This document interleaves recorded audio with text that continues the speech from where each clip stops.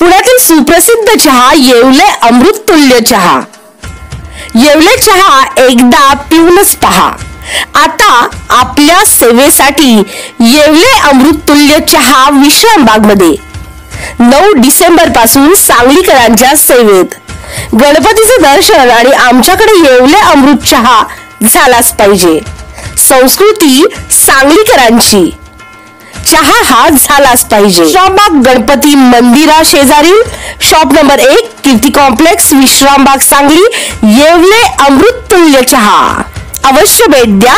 येवले अमृततुल्य चहा।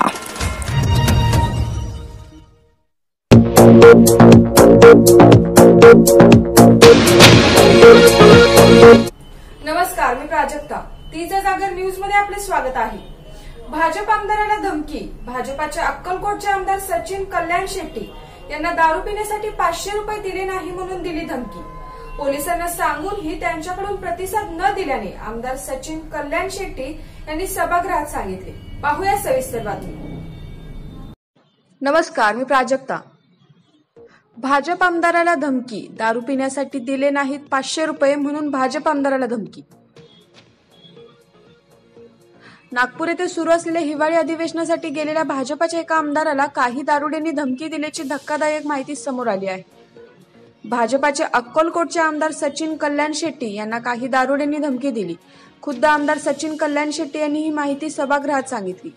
घडलेली घटना पोलिसांना सांगूनही त्यांच्याकडून प्रतिसाद न दिल्याने आमदार सचिन कल्याण शेट्टी यांनी सभागृहात सांगितले। या घटनेवरून राज्यातील आमदारांच्या सुरक्षेचा प्रश्न ऐरणीवर आला आहे। नागपूर अधिवेशनासाठी गेलेल्या भाजपाचे आमदार सचिन कल्याण शेट्टी यांना काही दारुड्यांनी आमदार निवासात घुसून दारू पिण्यासाठी 500 रुपयाची मागणी केली।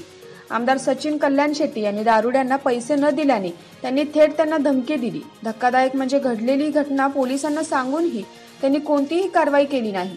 ही माहिती खुद्द आमदार सचिन कल्याण शेट्टी यांनी सभागृहात दिली। यावरून सभागृहात गोंधळ उडाला।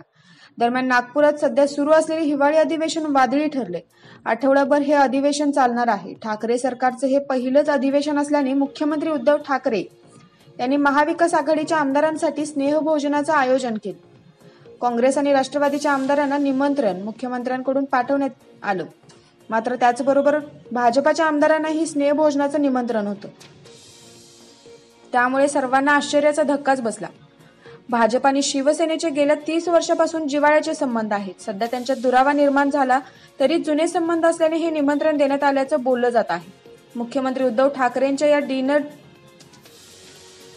डिप्लोमसीमुळे मात्र राजकीय चर्चेला वेगळीच रंगत आली आहे। नागपूर अधिवेशन हे राजकीय कामकाजाबरोबरच स्नेहभोजन आणि रात्रीच्या गप्पांसाठी ओळखलं जातं, त्यामुळे याकडे बघितलं जातं। मात्र मुख्यमंत्री उद्धव ठाकरेंच्या या निमंत्रणाचा स्वीकार करून भाजपाचे सदस्य जेवायला जातात का याकडे सर्वांचं लक्ष लागलं आहे।